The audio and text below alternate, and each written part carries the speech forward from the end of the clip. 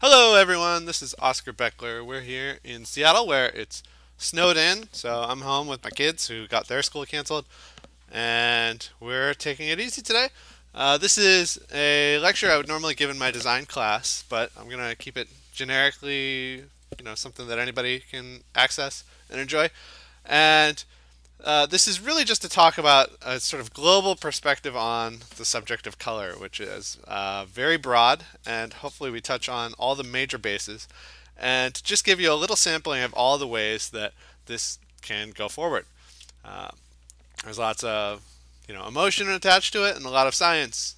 Color is very complex in that way. So first off, let's talk about some of the problems that we have with color when we're learning it. I think this is the first thing you encounter. When you're in elementary school, you got some dork kid, and this punk says, "Did you know black isn't even a color? It's just all the paints combined." And he feels like this is so cool that he said it. And that's not necessarily true, but it tends to be something that we experience with pigments. And that's the first thing that kids play with when they play with color, is the idea of you're mixing paints together and other things like that. Hold on 1 second.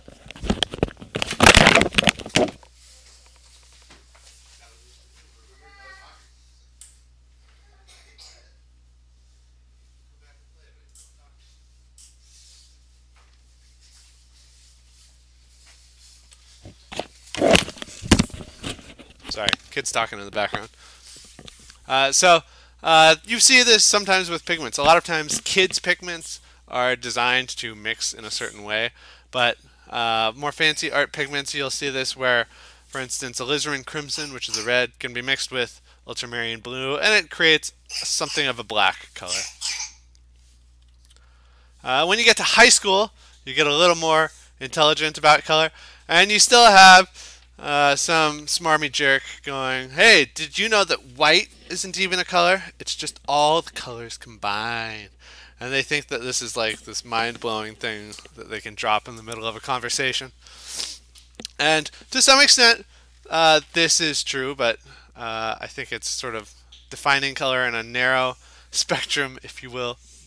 What this refers to is light. So the way light works is we see all the light rays coming at us, and they bend in certain directions. And on one end of the scale, the light wobble is very close, and on the other end, it starts getting slower. And when we combine all these together, we see white light. And if you split them, such as with a prism, we start seeing various shades of light. So when you see a red apple, what's actually happening is oftentimes white pure light is hitting it from the sun, or a light in your house, and the apple absorbs all the blue and all the green and all the yellow and all the pinks, and the only thing that reflects back at you is the red color. So hence, when it hits your eye, that's what we see, is sort of the one light ray that didn't get absorbed. But when we combine all those, we see white. When you get a little smarter, there's a little more intelligence that goes into this, in my opinion. I think the Munsell chart is the best example of this. So the Munsell chart is a way that we can discuss color in a way that explicitly is about our ability to perceive color. And that's what I think is missing from those other two kids, is that they're not talking about color in a functionally usable way. The Munsell chart maps color on 3 vectors. First, we have our value.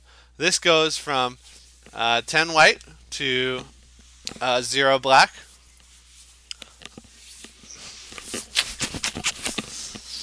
And that's our first vector. The next vector is our hue. So it's somewhere along here. It's going to be red or yellow or green or blue. And this maps on, 12 vectors.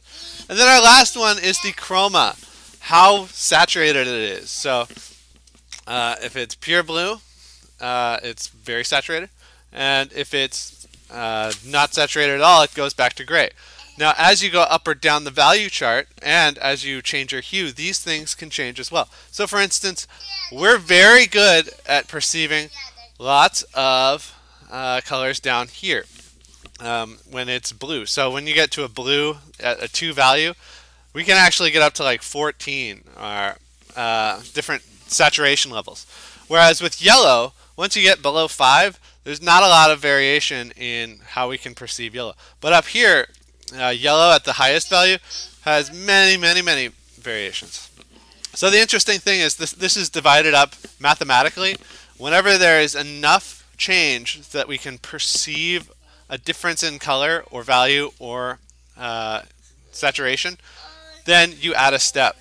So the funny thing about this is, here's my red-headed son, or my orange-haired son, and according to the Munsell chart, orange doesn't exist because if you divide these up into mathematical steps, there's not enough of a jump between yellow and red to perceive a difference. So instead it's just called yellow-red. Anyways, that's advanced color for you. So the benefit of the Munsell chart is that if you can pinpoint any space in reality, and you can map out how saturated and what its value is and what its chroma is, you can just account for these 3 factors and theoretically match anything in reality. So let's talk about pixel math. This is the next aspect that we actually see a lot of color usage in now because we all are on digital screens. You're watching this on a digital screen, and it's covered in little pixels that perceive all this stuff. You can map a pixel from 0 to 1, which would be 0 is black and 1 is white. And another way you can do this is from 0 to 255, where 0 is black and 255 is white. In other words, if you count 0, there's 256 steps to this pixel. And this is known as additive color. So just to show you what that looks like here. Here I am in Photoshop, and you can see this in our channels. All these channels are mapped from 0 to 1. Our red channel is pure white, which is 1, or also known as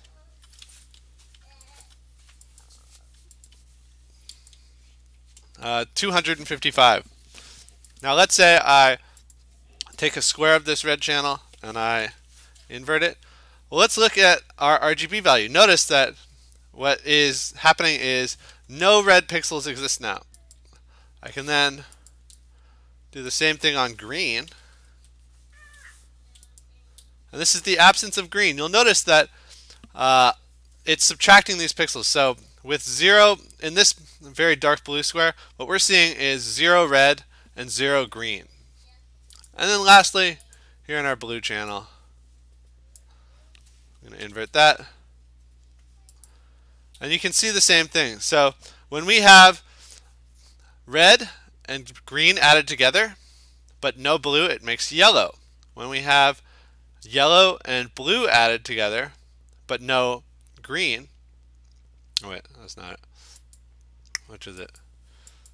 Red and, when we take red and blue out of the equation, we have pure green. So right here, the only channel that's available is our green channel at 100%. Over here is our red channel at 100%, but with no yellow and no blue. So this is known as additive color. And it's fun to see some of the math that's involved in this. I'm going to create a new layer here, and let's just add a gradient across here. You might have seen up here, and you may have used this in the past, layer mode transfers in Photoshop.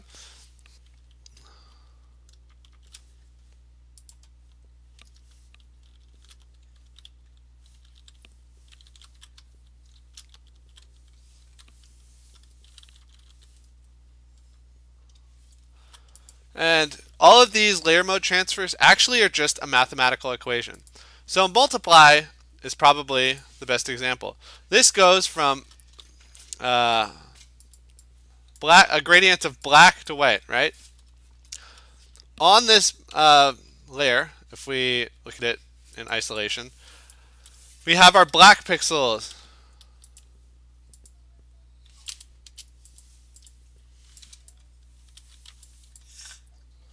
And our black pixels have a value of 0, 0, and 0. What happens when you multiply something by 0? It is 0. So when this is set to multiply and it's multiplying over these other colors, over here where it's white, that's basically 1. What's anything multiplied by 1? Whatever it was. 10 multiplied by 1 is 1. So if I fill this entirely with white, you can see everything is getting multiplied by 1. In other words, no change is happening. If I multiply everything by 0, everything is 0. Additionally, we could have a layer set to additive, and that will literally add pixels on. Linear dodge is what this is known as. And I could just select this color, and this is going to add this amount of, it's going to add 255 green every time I color on this.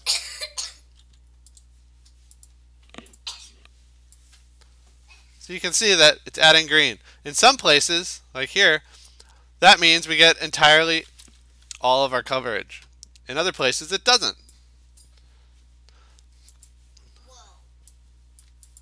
I can also set this to, instead of setting that on a separate layer mode transfer, I can actually set it in my brush. Woo, and it's going to add over here. So if I add this blue, you notice it's deleting everything. If I add this yellow, it'll delete stuff.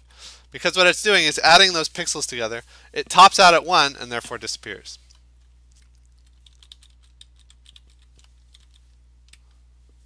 Now, there's some stuff that's kind of interesting to see here. One thing is to understand how RGB math works. If you click in here, you might notice that there's a couple of different things that we see. One method of mapping this stuff is from 0 to 1. So oftentimes that's in 3D programs, you can see that. Another way of mapping this is from 0 to 255, which is another way of saying 0 to 100%. To tell you why that matters, we can look at this basically 8-bit number. Now, what happens when you have an 8-bit number? It's either 0, 0, 0, 0, 0, 0, or 1, 1, 1, 1, 1, 1. And technically, if we added all those up, it would be 8. The way bit math works is each one of these represents a power. So this is 0 or 1, and next is 0 to 2. So if I have just these 2 bits, I can add, I could have 1, 1, which would be 1, 2, 3, which would equal 3. On the other hand, I could have 0 and 0, which would equal 4. I could have 1 and 0, which would be 2 plus 0, and that would be 2. Or I could have 0 plus 1, which would be 0 plus 1 equals 1. In other words, with these 2 bits, we can map out 4 different values: 0, 1, 2, and 3. Now, if you extrapolate that for powers of 2, we have 1, 2, 4, 8, 16, 32, 64, 128. Or, hey, there it is. Now, if I had an 8-bit number that was 1, 1, 1, 1, 1, that's the equivalent of saying 128 plus 64 plus 32 plus 16 plus 8 plus 4 plus 2 plus 1 equals 255. In other words, 1, 1, 1, 1, 1 is the same thing as saying 255, or pure white. Similarly, 0, 0, 0, 0, 0, 0, 0 would equal 0. In other words, pure black. Any combination of these numbers can make any number from 0 to 255. And in this way, that's how pixel math is stored. Now, the next thing that's kind of cool to see here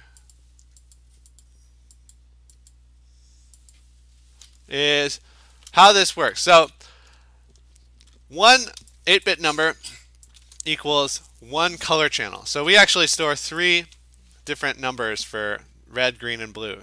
So imagine 8 numbers for red, 8 numbers for green, and 8 numbers for blue equaling 0 to 255. Thank you.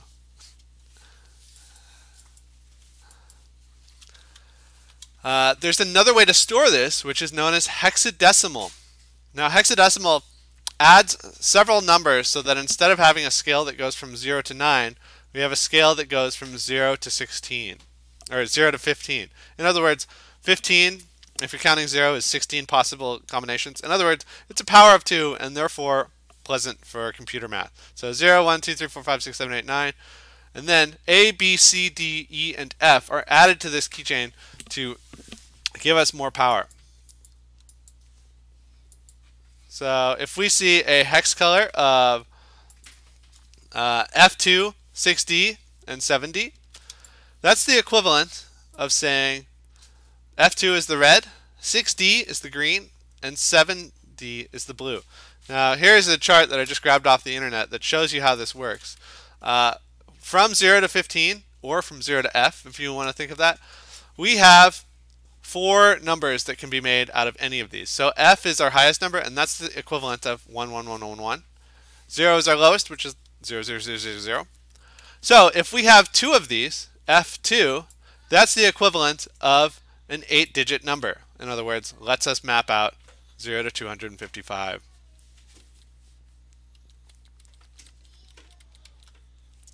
So again, that's additive color. 3 channels.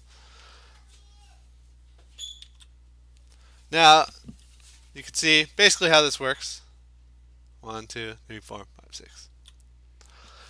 Color and print is different, and this goes back to that elementary school kid who's using a subtractive color model. Now, in subtractive color, we can see this by changing our color mode to CMYK.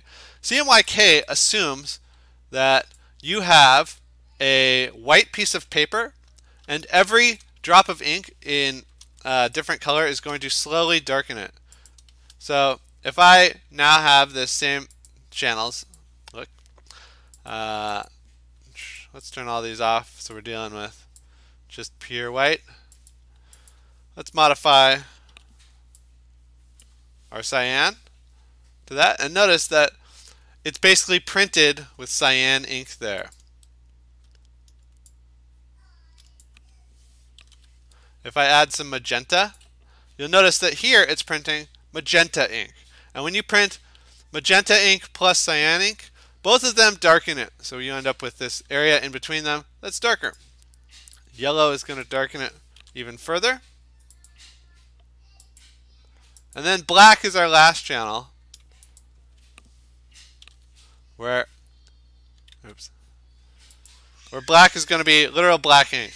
Now in CMYK you have something known as a rich black, where it means that you'll notice that here we have black ink that's printed. But if you really want to make this rich, you have to print blue and red and a little bit of yellow on it too. There's formulas for the exact amount. But here is the darkest black, right? Where it's black plus all these other colors to extra saturate, just soak into that paper. Color in biology is kind of interesting in that the way this works, and this is beyond my quality, but basically what happens is light enters and you have these cones in your eyeballs, and they determine a sort of on-off switch for whether you're seeing something. The first cone is pure black and white, or luminance, and when it enters your eye you sort of get this black and white picture. The next option, the next cone, is your blue or yellow. Again, somebody in the comments, please rip me to shreds if I'm getting this wrong. So next up, your eye can differentiate between blues and yellows in nature. And then lastly, you'll notice that we have the difference between green and red. And you can sort of understand why it goes in this order when you look at it. This gives us the best statement of where we are in our environment, so that we know, where fresh water is, where other people are, where that bear is coming from out of the woods to kill us. This is the most valuable information for our survival, and that's why we have all these cool optical powers. What's interesting is that as you get colorblind, this tends to be the first cone that people don't have, so you can't differentiate between red and green as much, followed by blue and yellow. 32-bit color is a very interesting conundrum. No, that's not safe. No, that's not it. You guys go to your room. Do you guys want to say hi to the camera? Hi.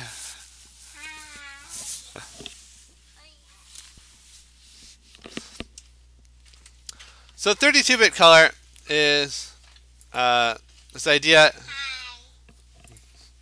Thank you for kicking me, bud. I'm just going to open up a recent HDR I've made.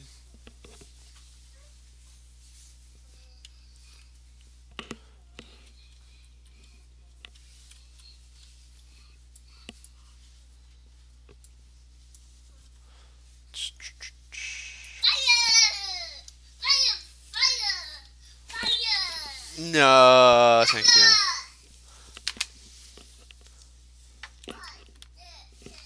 Please don't mess with that. So here you can see the advantage of 32-bit color. The problem with RGB is that it maps things out from a scale of 0 to 255, and therefore you have 255 levels of brightness or darkness. That's not how the real world functions. In the real world, what we have is the ability to see the difference between your phone on lowest brightness. When you're in the, when you're in the middle of your room, and when you're in bed at night and you should go to sleep, but you have your phone on its minimal brightness, you can still read everything on that. Compare that to the might of the sun, which is super, super bright. I shot this at Lake Washington, and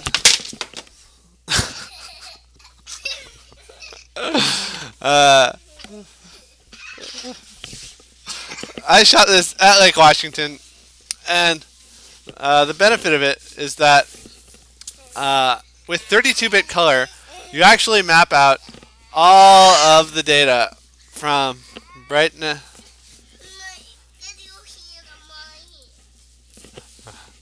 from light to dark. So here's that HDR, and what this does is, I'm oversimplifying, but basically we have an extra channel here that represents luminance, and that channel represents a power that is just, again, it's from 0 to 255, and what it basically means is 0 to 128 is powers of negative 127 to 1, and then positive of that is powers of 1 to 128. So if you imagine an RGB value that is 5, 5, and 5 to the power of negative 128, that's going to be a very, very small fractional decimal of like 0.00000001. On the other hand, you can have a pixel that is 128 to the power of 128, or 255 to the power of 128, which is like a million, billion, billion, billion. Echo, turn off timer. You gotta do that. Now we can see this in our image here. Hi, can you get the kids away from me for 5 minutes? I'm recording. I am recording. So if we go into the render settings here, I can grab my exposure, and you can see the difference here, which is if I go way, way down, eventually I have pixels for the entire sun mapped out. And I can go even darker. Now when you map these correctly, this becomes a sort of super photo that stores light data as if it were in the real world. And that's why, thank you for bearing with me while my kids ran around. And so that's why this accurately captures the color data from this entire scene and is able to cast shadows just off of a photo, which is what we want. And if you accurately shoot these, look, these random 3D spheres, it's like they were on Lake Washington's campus the day I shot this. Little snowman.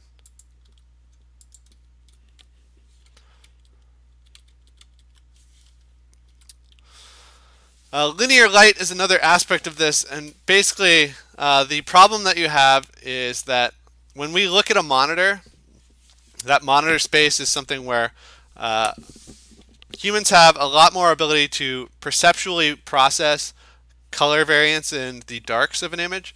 And so as a result, we run things through a gamma curve, which is basically the equivalent of smashing. It makes all the darks darker and the lights lighter. One of the easiest ways to just be a Photoshop noob is you go into Photoshop and you create, I don't know,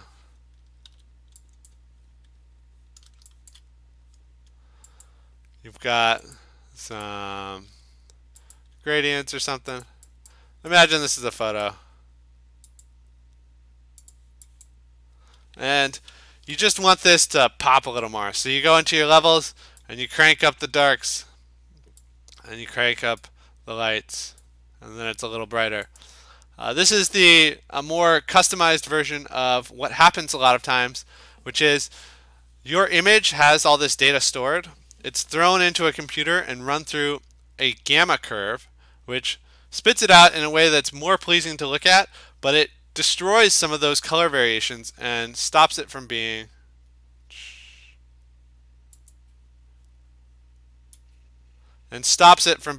accurate to the real world. So you can crank up the gamma and it's nice and vibrant, but that's actually not what you want.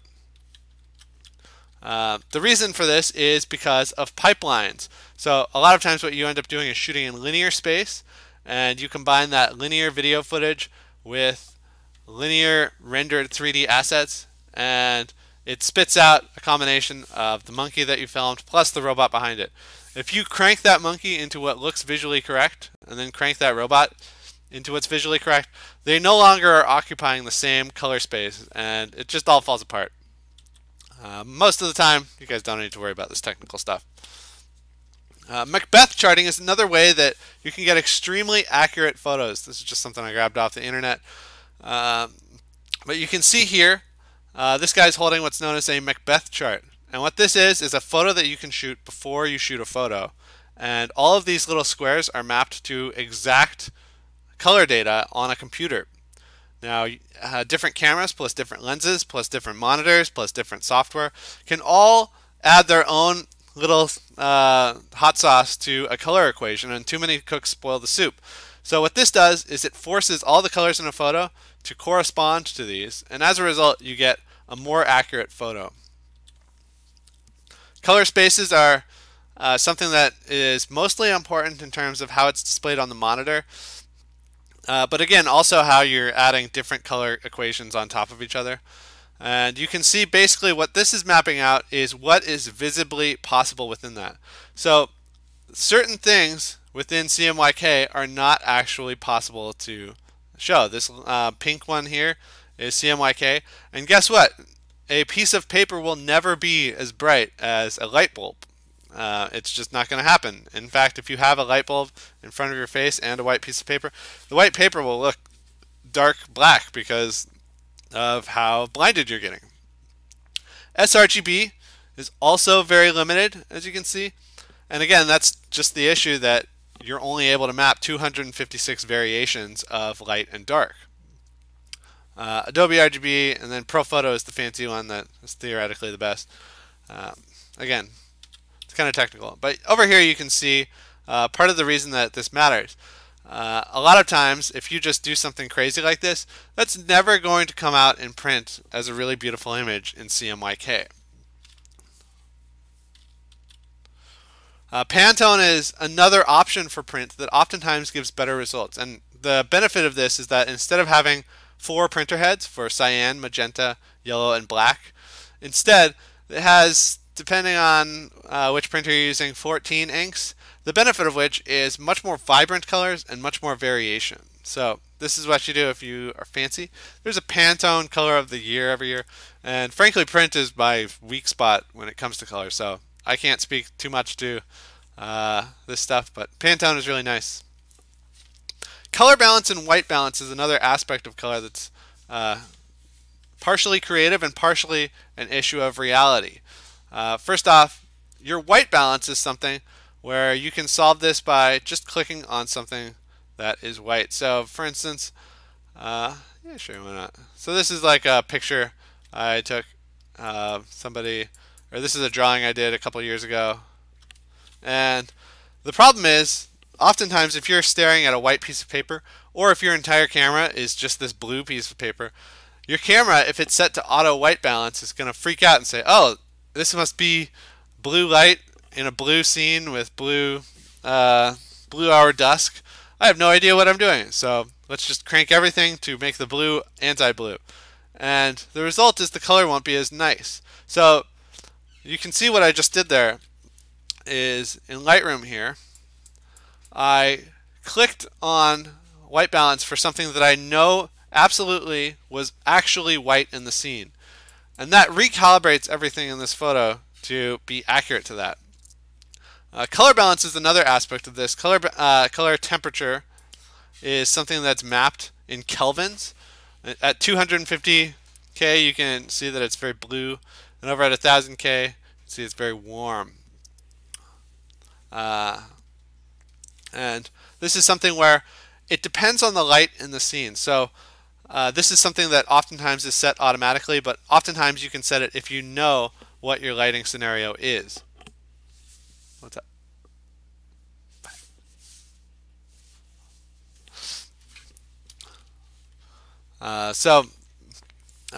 You know, 250 Kelvin is something that you might see in the Arctic, and 1000 Kelvin maybe at sunset.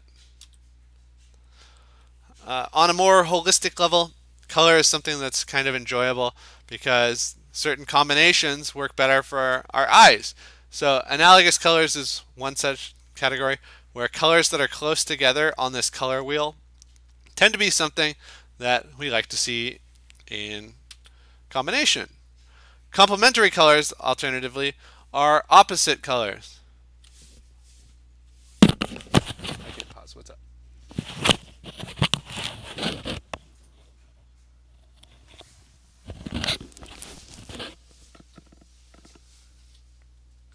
So, complementary colors are opposites of that. So, red and yellow, or orange and blue, are opposite this color wheel, and therefore are known as their complement. Purple and yellow, same thing. Red and green.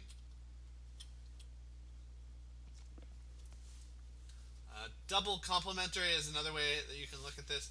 And a lot of times I think it's fun to play with this stuff, but you should learn to sort of trust your instincts. And I think there's a couple of fun examples of this. Peloton.com is one thing I really like, and it basically is a way of finding analogous colors or complementary colors, and then modifying it based on hue, saturation, or value. So for instance, I can very quickly move this around and get something that's very, very quick, dirty, and enjoyable.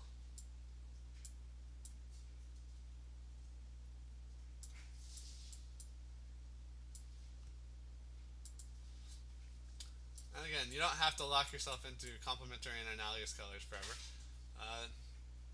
I always think of playground colors or Mondrian colors. You know, here on my glasses is a good example. This is triadic color on my glasses. So it's got blue, red, and yellow. But it's something that this generator will never give you, is that blue, red, and yellow. I don't know, it's fun to play with. I think another thing that's fun to mess around with is random colors. So just to show you a quick little demonstration file, this is a blend file that I have, or this is a 3D project I've been working on, which is a random road generator.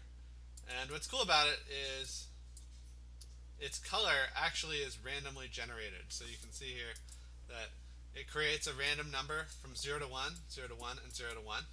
And that ends up being the red, green, and blue on these materials. So all it has is a random red, a random green, and a random blue.